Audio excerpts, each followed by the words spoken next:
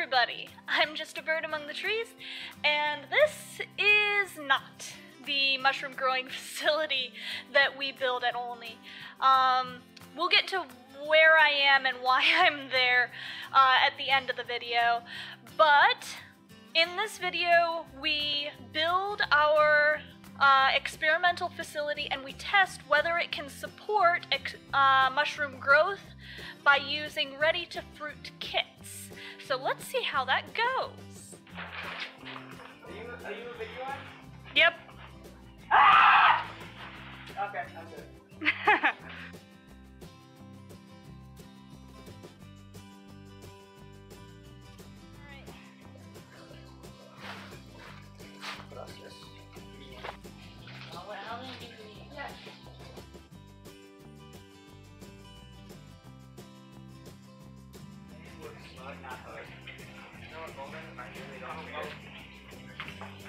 It works.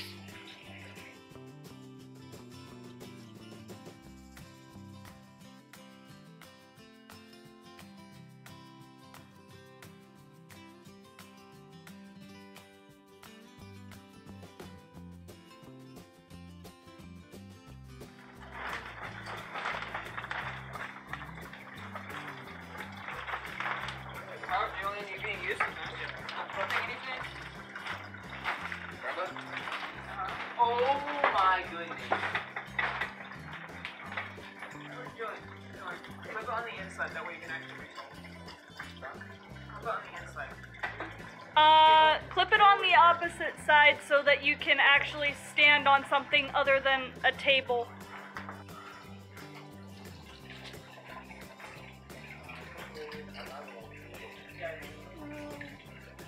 How many clips do we actually have? A lot. We've got 7. Wow. Like this? Okay, I'll hold it down and then here's the binder clip.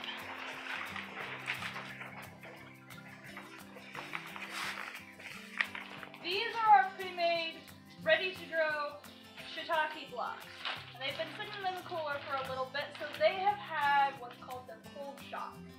Remember how I said with the mushrooms they need 2 different temperatures? They need a lower temperature to do what? Pinning. So they need to pin, which is the production of little baby mushrooms. And then why do we want the warmer temperatures? Grow very fast.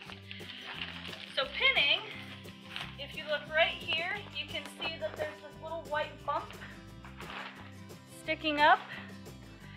These are baby mushrooms. These are baby shiitake mushrooms, and you can tell that these are baby mushrooms versus this because this is squishy and these are very firm, and you don't want to push on them too hard because it'll hurt their growth a bit. So with the white things are baby mushrooms, so these are what are called the pins. The pins are where you have a baby mushroom and started. Once we have a pin started, remember what we did with what we were talking about with the light? Why do the mushrooms need light? So then they know that we're come out. So they know the surface of the colony, they're phototrophic. So we have the clear plastic so that they could sense the surface of the colony and we can see them. We are now going to cut the plastic off and do what's called stripping. So to strip off the plastic, we make a cut here, across here, down, down. And then it comes off like this. Maybe we can use it like gloves or something to keep from Contaminate? Alright. So once the blocks, and we'll see this with the oysters a Why little. does it count hollow? It's not very dense. So this layer on the outside, this is just made out of sawdust. The brown layer it forms on the outside is protection against contamination. That's why we start them in the bags. It's also to keep in moisture. So once these finish their first fruiting, which will take a couple of weeks, they're gonna dry out considerably and we'll be able to soak them again to revitalize the block. But this sort of skin will protect it from contamination to a large extent. So now this is open and we can see the baby mushrooms. We're gonna set these in our growing facility so we have higher humidity. This will, depending on how they grow, it'll tell us whether we need more fresh air in there or whether we're reaching high enough humidities.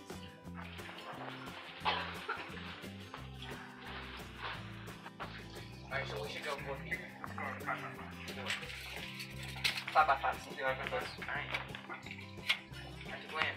Alright, you measure. I'll go measure it. What's going on? He's measuring the roof so that we can like do one piece of plastic and cover this back. And it's probably gonna be, well, it looks like it's gonna be like 6 by 6. Painful by painful. That's a measurement. So that means that he's right where the wire was 6 foot. So we need to make it. How'd you get it caught in there? I don't know, Starbucks. How'd you bash your head? I don't know. It's 6 foot by 6.5 foot. You sure? Yeah, I measured that earlier. Sure. We could, You wanna measure it? No, I don't wanna measure it. I trust you. I got it. You don't have it right there. Oh. Just light it. Evidently not. Keep it closer.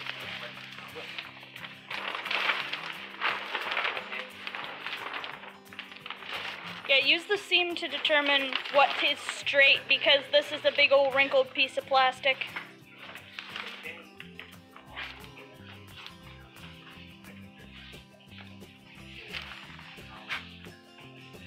Okay. Hey! Actually, we cut it 4 by.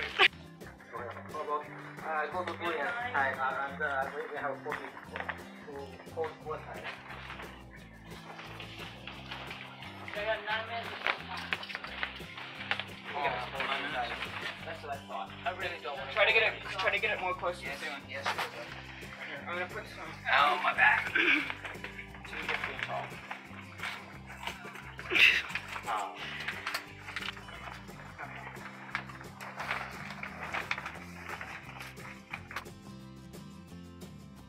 Can you give this one yeah, this is bubbling here. What's our humidity at right now? Yes. Our humidity. Can you hand me that big paper clip? No, we're not using any small paper clip. That's illegal. No. You. No. I mean, you can. No, I get something. Hmm? Give me the. Woohoo! I'm trapped. Wow. What a great thing to celebrate. And then you're just gonna grab here and pull it off. Do I pick it up? You can.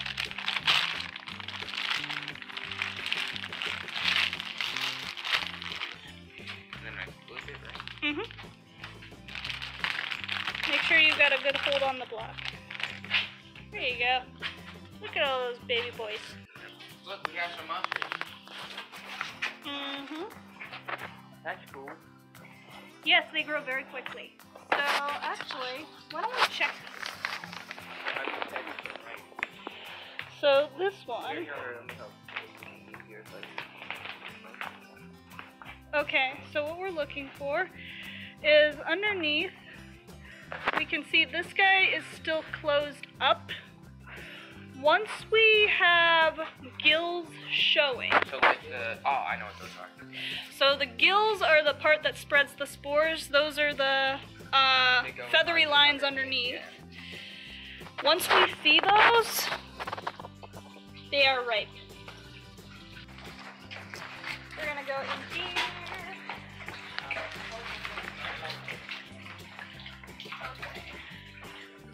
Shelf will be across the facility. And we can remove our step stool now.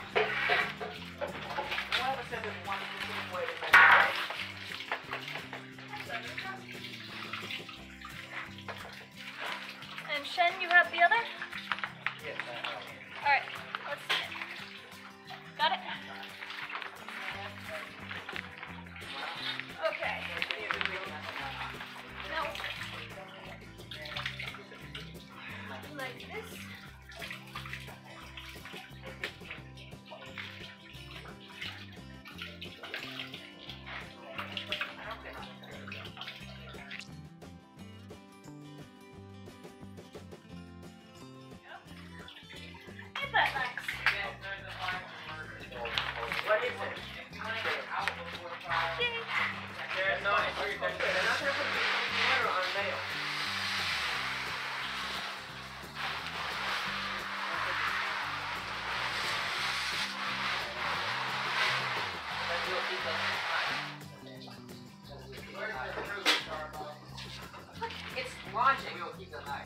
Alright, we have our first couple entries in the logbook.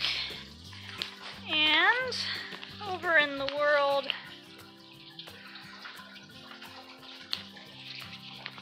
here,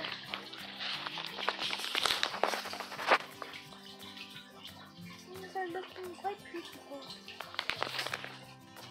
And we can even read the humidity from the outside. Yay!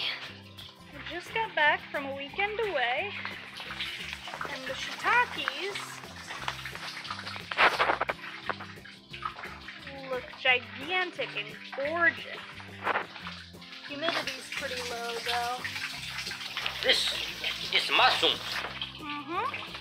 This mushroom, we could eat it. Yes, we can actually. Yes, we can. Yes. So these mushrooms have gone to the maturity, and actually this one's a little past the point that's ideal. So you can see that.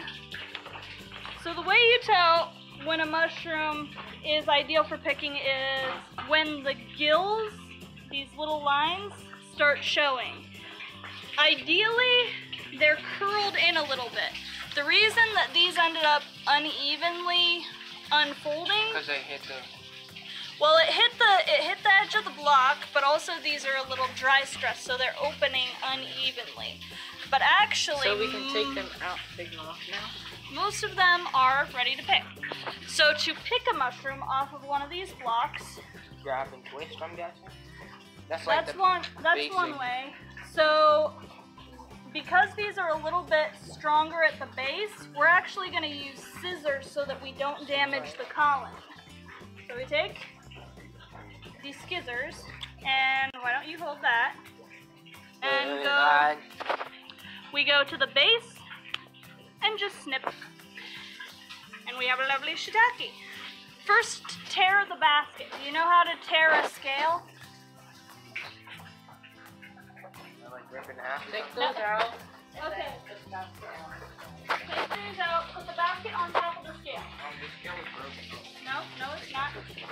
Okay, put the basket on top, and you'll see that it's no longer 0. We then take the knob and we turn the knob until it is 0'd. And you want it to be lined up with the line. Not just from up high, but down here. And then A big mushroom. very big mushroom. Alright, all the way to the base, and then snip. There you go. Okay, look at the mushroom. That one is. Alright, snip very gently.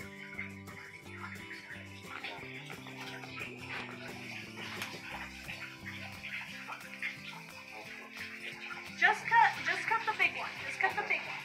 So we're gonna leave the little one so that it grows bigger. There's one other.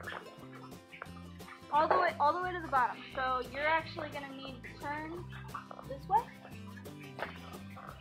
And the reason we don't want to leave too much of the stem there is because the stem stays behind and can end up being infected by mold, and that can be an entrance point for mold into the colony. Let's get another one. Now this is a good example of the reason that this is the dry stress. So see how the cap is cracking? It looks really cool, but it does mean that the colony is being stressed. We have too low humidity, so we need to make extra special careful sure that we're spraying down twice a day, okay? Even though this one is big, if we look up underneath here, look, very close. So all of these are still baby. They don't have their gills showing. So everybody come here close. The size of the mushroom doesn't matter. You can have a cap that is this big that's mature, and you can have a cap this big that is still a baby. So as long as the gills are not showing, it's not mature yet.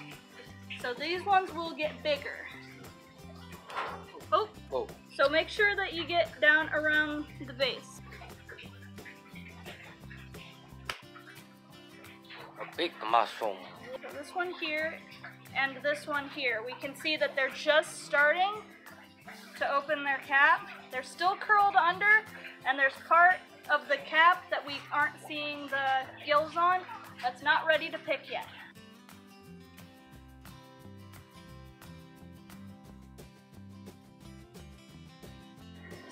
left the shiitake blocks to soak until I first saw pins, and it's been a few days. And second flush is coming along beautifully, and in addition, baby lion's mane! Look at these little fuzzballs. Will we eat it? We could eat it. Yeah. Yes. If one kind of like petting on medicine.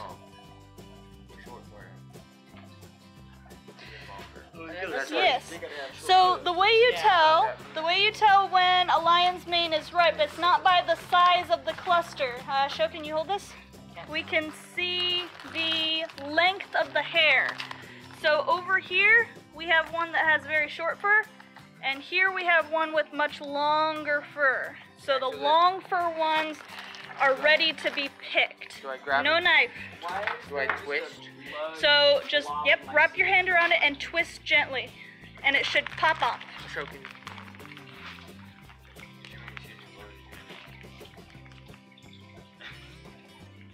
See? Just like that. That's freaking cool.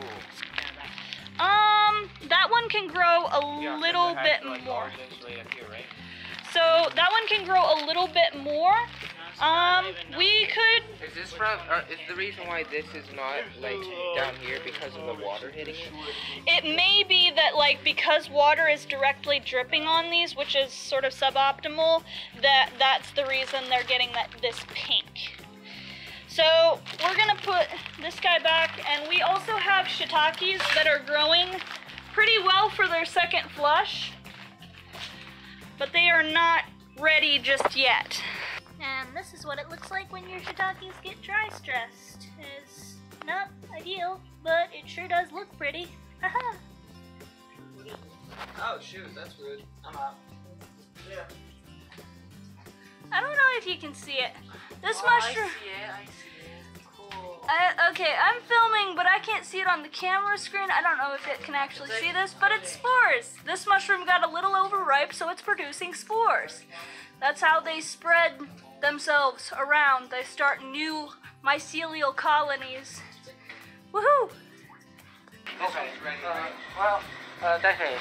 I think this one already could take. Yes, it is ready to take. Okay. Should you take it off or should we need to to put you? Look at this Yep. sucker. Haha. Where is Taylor?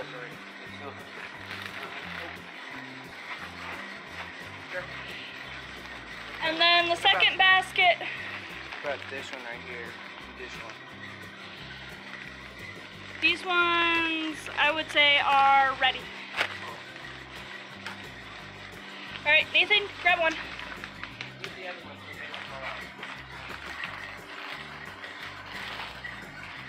Is that one ready? Say no. Yep, that one's ready. So it doesn't matter what size they are, it's the length of the teeth. So the hairs, as far as I can tell, they're fine, and the reason they're like that is because of the chlorine that's falling on them. So this one. Yes. The little nubbins, they're all, yep, those are all ready.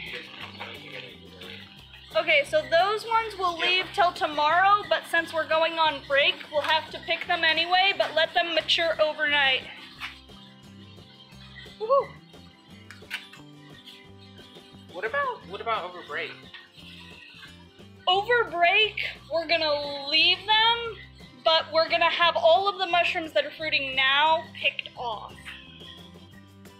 I can come pick them. You could, and then you can eat them. Really? They would be yours to have. If you Really? can, yeah, sure. I can't. If you come and pick them, then they are yours to have and do with as you will. You are the caretaker. I can also water it. Yep, that would be good. So how can I eat it? Is that just put it in hot water? I will show you in a minute. Okay. I'll give you a cooking demonstration with them. Okay. Culinary class, mushroom culinary I'm so class. free of time. Oh yeah, we're yep, that's a thing. If we have class tomorrow. If we have class tomorrow, then we can cook them tomorrow. It'll be, We do have class in the morning. Yep. What about these two? this one and this one are good. Yeah, if we have Leave it in this the one morning. and this one you can pick as well. Yeah, if we have it in the morning, then we should probably have it. Yep. Mushrooms ready for the culinary arts class. Waha! Stella, what is that? I will cut your finger off. No, we are not cutting each other's fingers off. Okay, alright, chill. Oh my. Life is vibing. So we had a successful initial experiment. We fruited out 2 different species of mushrooms, our shiitakes and lion's mane. And the primary issue that our facility ran into was we ended up dry stressing our mushrooms a bit. So controlling the humidity in our facility is gonna be the thing that we need to really keep an eye on going into the future. But we were able to successfully produce mushrooms and ended up using them in several school lunches and dinners. As I mentioned at the beginning of this video, this is, well, obviously not our growing facility, not the growing facility we built.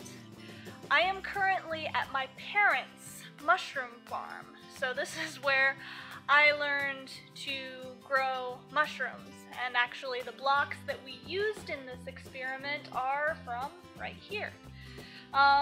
We obviously aren't going to be doing mushroom growing anywhere close to this scale, but we can move on to the next stage of our experiment. So the next stage of our experiment that we're going to be moving into from here is actually inoculating our own mushroom blocks at Olney. This is going to be quite a challenge because we don't actually have any sterile facilities in which to do that, which means that anything from a mold spore to a bacteria can get in there and grow on your block instead. So if we are able to viably inoculate our own blocks, then we can start properly growing mushrooms at Olney, which would be cool. Also, moving into the future, seeing as I'm at my parents' mushroom growing farm, after that video, I might be showing you guys how things sort of work on an actual mushroom growing farm, and we can sort of compare and contrast the jerry-rigged version that we did versus how it's done on a proper mushroom growing farm. But all that rambling aside, I will be seeing you in that next video. Bye! You wanna see where blocks are born? This is where blocks are born. Oh, look, a baby mushroom. Ah!